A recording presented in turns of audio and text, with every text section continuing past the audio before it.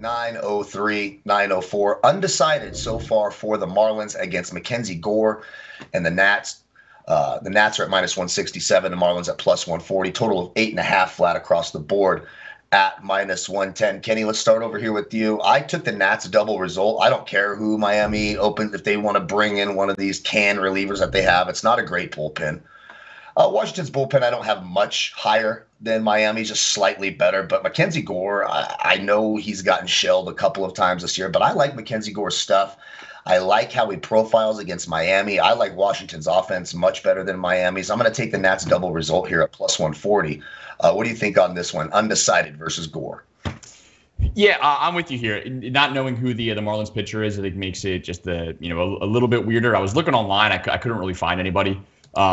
But I like buying Gore in these spots. I think he's definitely a little volatile, although I think over the last month or so, it's been a little more consistent. He had that one bad outing against the Mets, and then short of that, man, he's looked great. Yeah. I thought about taking a strikeout prop today. A little bit of juice on the over 5.5. You could probably sell me on the alt Ks. Inevitably, I just didn't get there, but we shall see.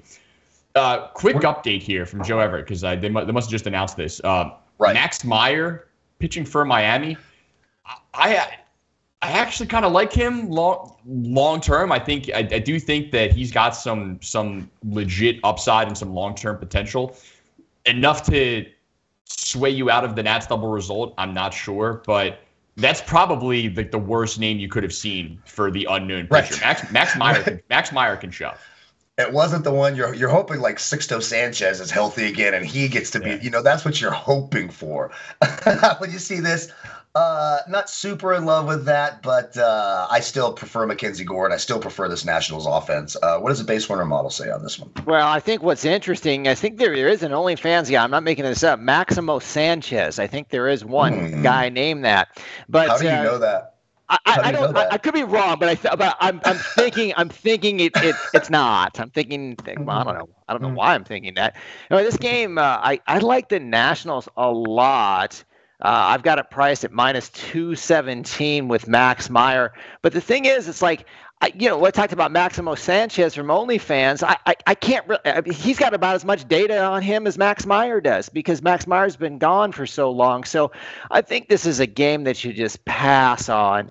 It's really disappointing. I think there's 15 games on the card today. It's a full card, and there's 4 that don't have lines. And I was really pissed off about it. And guess what? I was gonna call you Kyle, and then I'm really pissed off about it. And then I look, and it says Corby Craig under your name, and I'm like, that's not Corby. I'm like, wait. So anyway, Corby, Kyle, whoever you want to be. I mean, hey, whatever. It's 2023. If you want to be different guys on different days, that's okay. It's 2024, but that's okay. Yeah, no, I mean, here you go. I don't know the math. BaseWinner, the math handicapper, doesn't even know what year it is. That's great. Oh, no. So we go. So there's 4 games with no lines because you got this pitcher doubt, I guess is the best way to say it. And so, I was all bitter about it. But you know what? That's what I would do if I was the manager. I would just be like, I don't know who's pitching. It could be one of 5 guys. And it's really going to suck for handicappers. It does, because you want to have 15 games instead of 11, but that's the way of the world here. The Rockies tried to go a guy pitched 3 innings, another guy pitched 3 innings, and they kind of tried to shuffle it around. This must have been maybe about 6-7 years ago. It didn't work out, but I always thought that was a brilliant idea.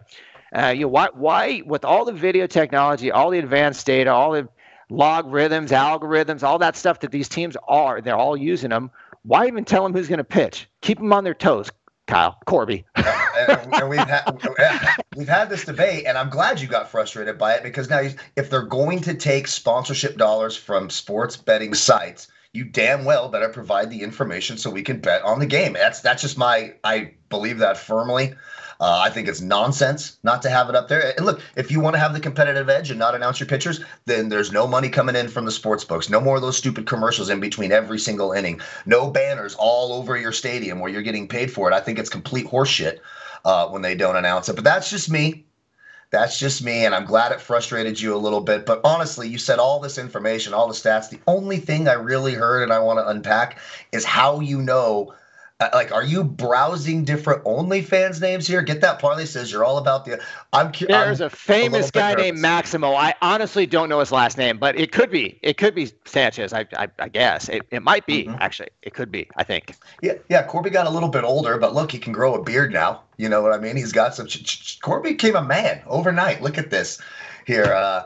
For purposes of the show, old Corby Craig here in the middle. So can we do this? If I lose, does it go on Corby's record? If I win, it goes on mine. You know, we pull some. I want to see the graphics team pull the switch middle of the show. I'm waiting. It's gonna happen. It's gonna happen. Yeah, but for purposes of the show, I'm gonna back Mackenzie Gore, and I'm gonna take the Nats here. I like the Nats. Nats are one of my favorite teams to back. They just fight for your dollar. I'm gonna take the double result here at plus 140.